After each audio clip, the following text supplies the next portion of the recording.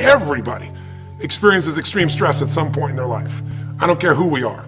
Something happens outside our control and it hits our life and it knocks us on our tail. It might be a health stress. It could be something with your family. It could be economic, career.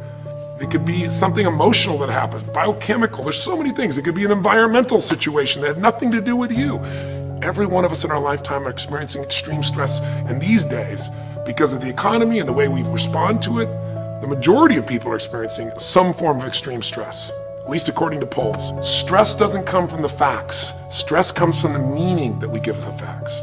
Yes, those things have happened, but the real question is, if we fight what's happened, we got a problem. We got to decide, what are we going to do with what's happened in our life? How are we going to take this? How are we going to mold this? How are we going to turn our life around? Because when you come up with a new meaning, you get a new life. So what are we going to do in this session? Well, in this session, we're going to take a look at something from a different perspective. We're going to ask you this question. What is the single force that controls the quality of your life?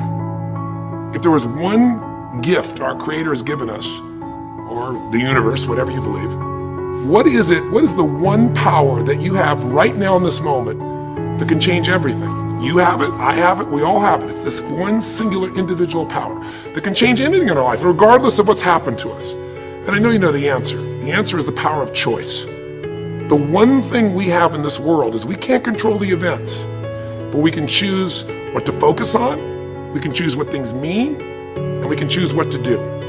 Those three choices, those three decisions really control our life. It's not so much the conditions of our life that control our destiny as much as the decisions of our life. Try for a second to think about something. Think about your life. And just think about, are there a few decisions? If I were to ask you 2 decisions you've made in your life, you know, that if you would have made a different decision, you would have had a totally different life. I mean, it may be, a life may have been better or may have been worse, I don't know, but you would have a different life. I'm not asking you to buy into the fact that you should have known the answers. I just want you to see the power of a decision. How is your life better today because of a decision you made years ago, not just negative ones? Think about it. Sometimes a little decision changes your whole life. Like you decide one day to go to a certain school, and you go to that school, or to go eat someplace, and you bump into the person that becomes the love of your life. Or you meet someone, and you decide as a result of that you're going to become a photographer, or a software engineer, or a business person, or a doctor, a dentist, whatever. They impacted you, but you made the decision, that's what I really want. That's what my life's going to be about. And that decision has affected so much of your life. What you do, how you live your life, how you spend your time, what you earn or don't earn, you know, who you attract into your life, beliefs you have, all come from some of these little decisions. What you decide to eat from your dinner plate each night certainly determines your physical destiny, right? We all know that, at least to a certain extent. I know there's a certain amount that's genetics, but I'm talking about the stuff you and I can control. So decisions equal destiny. It's not our conditions, it's our decisions. So if we want a new life, if we want a new experience, we've got to make new choices. If you don't like the way your career is or your business is, change it. If you don't like your body, change it. You don't like your relationship, change you first, because if you change it, you'll bring you to the next one. Maybe it's time to change it too, but change yourself first. If you want to change anything in your life, you have the choice. So there is no right or wrong. I just want to make you aware in this breakthrough session that everything in our life changes the moment we make a decision. And I mean a real decision. A decision is when you cut off any other possibility and you commit to something with everything you've got and you take action.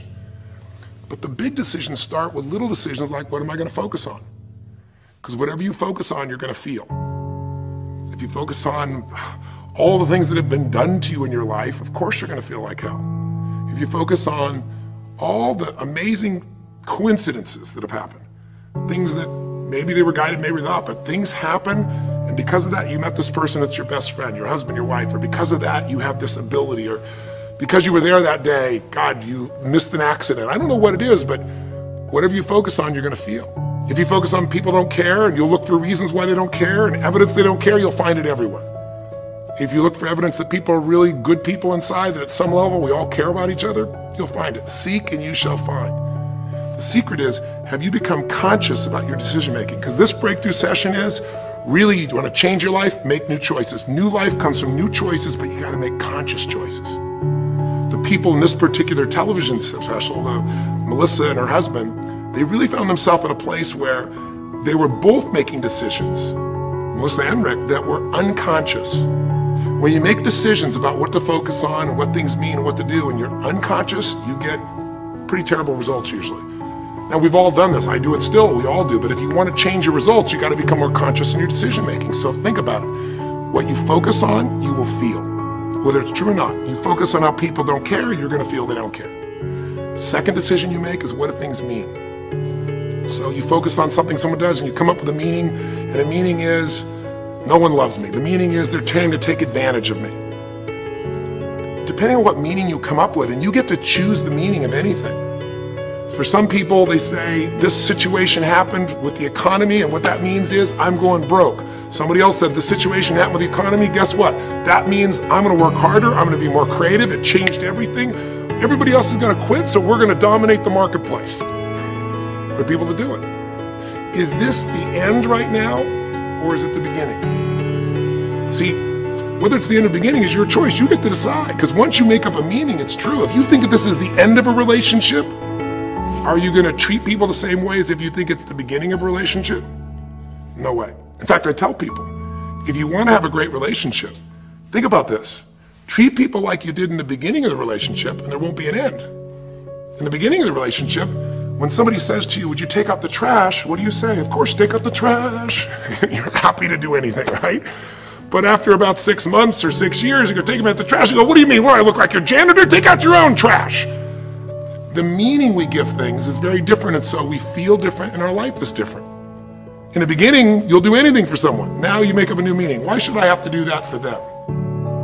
Little choices, like what to believe about yourself, what to believe about other people, whether this is the end or the beginning, start to affect your whole life. And the third decision we make, we decide what to focus on, most of us unconsciously. We decide what things mean, and the third thing we decide is what are we gonna do? We decide to quit, because it's overwhelming. We decide to get strong and focus. We decide we're going to turn it around. We decide to wait and see.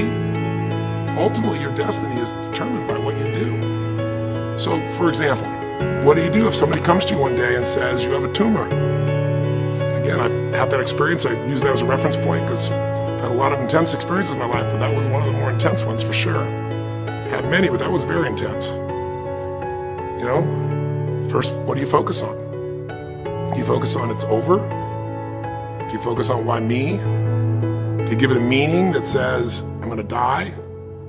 What do? Do you just go through traditional therapeutic approach? Do you put yourself in the hands of someone else? Do you evaluate this? Do you get a second or third opinion? Your destiny is determined by your decisions. Now, if you're a guy like Lance Armstrong, you focus immediately on, I gotta find a solution. The meaning you come up with is, this is the ultimate battle. And what you decide to do is you're gonna exhaust every possibility. Now that doesn't guarantee you're gonna succeed, but it's interesting. When you have that kind of a mindset, it shifts you. And Lance Armstrong, I mean, he was told things like, look, you got tumors here in your brain, you got them in your lungs, right? You got, obviously, in the testicles, and you ride a bike for a living. That's pretty tough. But he made it through all of those pieces. Now, am I saying because he made the right choices? I can't tell you that. There's certainly some grace in everything. I think in life, there's three things. There's our ability to choose what we're focused on, or to commit, to get a result, to put all our intention and focus into something. There's our ability to do the right things, to have the right strategy, to execute. And then there's some grace. There's what some people call luck, some people call grace. There's if you do the right things over and over again and with total focus, sometimes, you know, you get good fortune that comes your way. And you tend to have more good fortune when you're totally focused and decisive and you take lots of action than if you kind of just sit around and accept things like you don't have a future.